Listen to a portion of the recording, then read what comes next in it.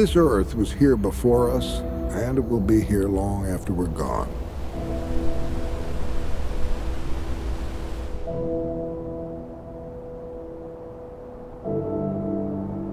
Every living thing on it has evolved together over eons of time.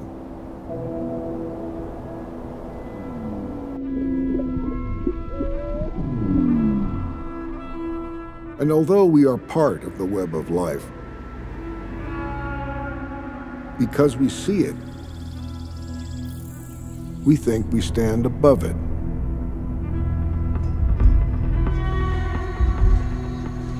From all that nature gave us, we have made a new world out of wilderness, built great civilizations.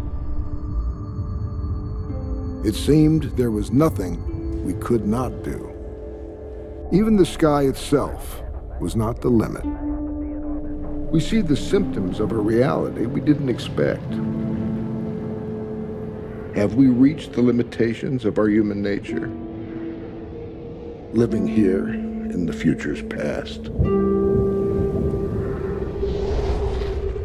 The concept of world as a sort of way of distinguishing between human beings and everything else has evaporated.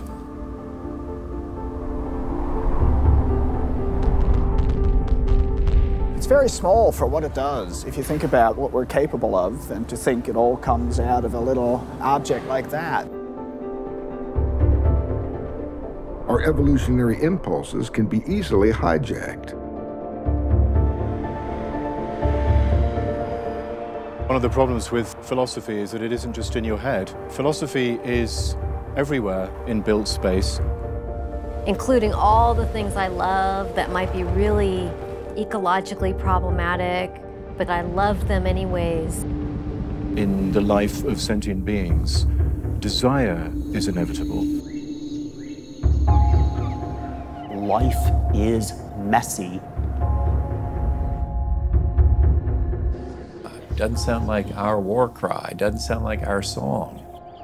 In the past, it's been conflict with other tribes that has brought human progress, such as it is. Our brains are always creating distortions. We have no direct contact with reality. We're a trial run. Emergent behavior is all around us and can be fast-moving and unpredictable. We have a real love for a way to feel how we want to feel faster.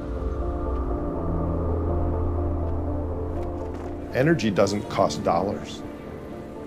It really costs energy. Energy is the currency of life.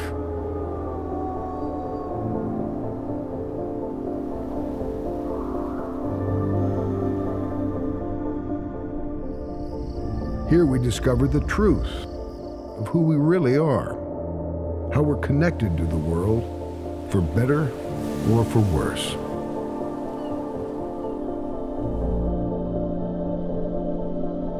Could the solution we're looking for be inside us?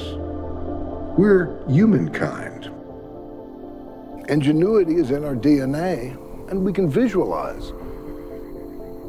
What kind of future would you like to see? What are you willing to contribute towards creating that future? Who knows what will happen next?